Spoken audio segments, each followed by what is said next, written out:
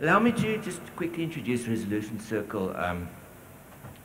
What's quite interesting for me is, as a past academic, I used to have to write a lot of papers to talk at a conference.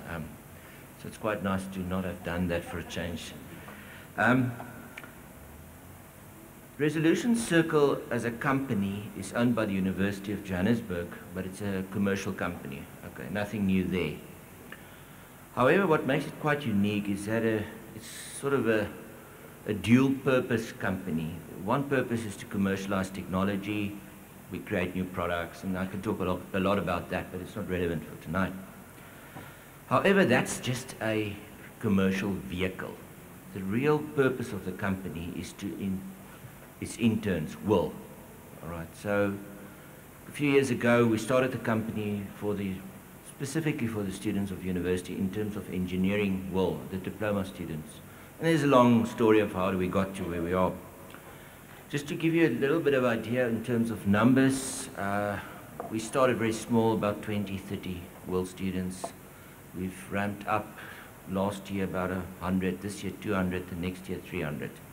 And that will ramp up to 600 WIL students, which then takes, it's basically a program we've developed in collaboration with industry. Obviously, if you have 6 students, you just take them and you work with them as a mentorship kind of program. If you have 200 or 400, you need a bit more formal program in that regard. So we've developed a program around this. I haven't spoken to the university about the program. We worked with industry because that's what's necessary. Effectively, we identified about 17 skills areas that sort of common to industry and that ticks all the boxes for all the universities. And now we employ the students, and I have to say they are employed here, all 200, 300 of them. They get paid. And then they go through a process. Now there's 2 sections in this training program. The one 6 months, they really go through a workshop. So we have a 300-seater workshop on the other side of the city with just everything. It's about 7 or 8, let's just call it artisan type areas. So it's carpentry, plumbing, electrical, electronics.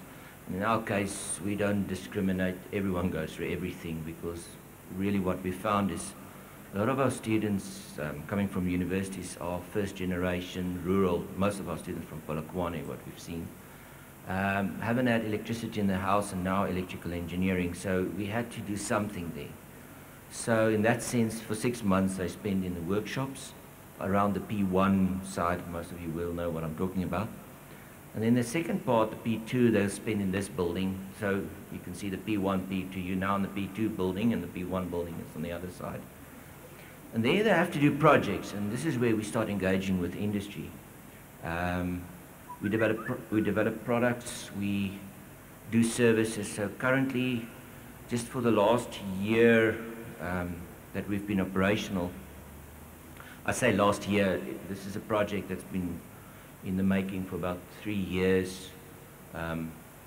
We had to establish everything and so on, but last year we've been operational.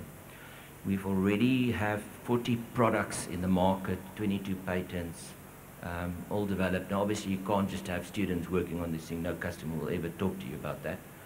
So our program calls also for professionals. There's about 140, 130 professionals from industry. In this company, you're not allowed to publish because we patent and we work commercial. It's not academic environment. You get fired if you don't do your job. You work with artisans, you work with technicians, you work with engineers. There's real customers at the end of the game, real paying customers. We don't give discounts, it's full service to the industry. But obviously you have to do different services. So yes, we do product development on the one side, we do manufacturing, small-scale manufacturing. But then also things like maintenance. Technicians need to do maintenance. So we're starting to do all the maintenance for the university. We're now in discussions with the city to do maintenance as well. I think the program's now expanded. We're now training about 3,000 matriculants in terms of basic skills and then starting to use them. Just a little bit of background as well. We spent about, I was head of school a few years ago, electrical engineering, when I inherited the problem.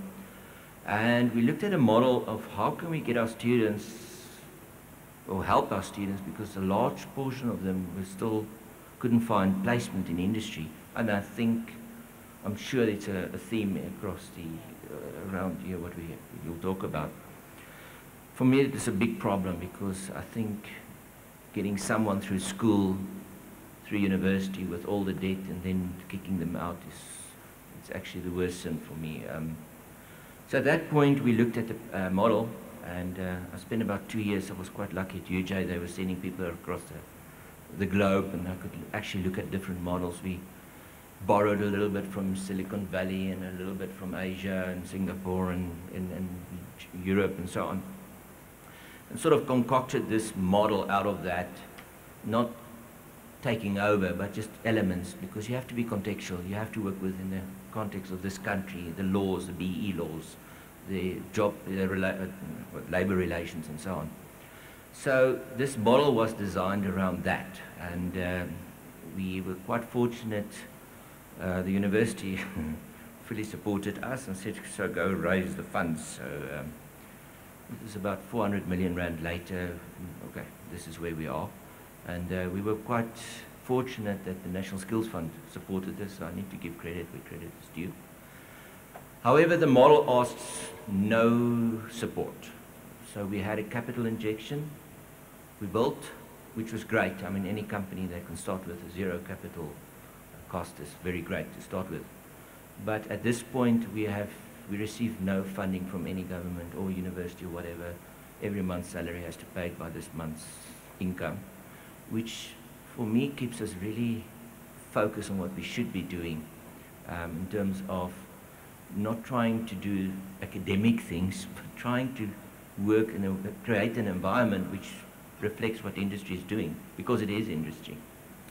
I'm quite enthusiastic about my topic, but I think they said 5 minutes, so I'm going to stop maybe at this point. But it's quite interesting. I think we have the most sophisticated idea to barcode facility here. You can bring in any idea, and we can make it for you, especially with all the engineers and so on around the industrial design. And then we can also make the first 100 or 1,000. Obviously, they support small companies, so that's a lot. There's an incubator. If you go up one floor, maybe you should do that. There's quite a nice incubator. There's the facilities. We have a small-scale production facility at the other side of the city, where we can really make molds, do anything. I know the TVETs will be interested about this as well. So we can make from plastics to metal and whatever you need to make. And then this side, we have all the equipment to really design everything from a design to prototyping right through to well, further. So my purpose is really to drive the manufacturing industry. We hand over to the manufacturing. Last night we had the plastics essay here, because just giving the students a job for a year to get their diploma is half the job. It's not, you haven't done the full job yet. The next job is to get them in a job, and a sustainable job. And I believe that helping the manufacturing industries, medium-sized companies and so on, will drive that. Maybe before I run this, any questions before I leave? If anyone wants to speak to me, I'll be around. Thank you very much. The University of Johannesburg. Rethink, reinvent.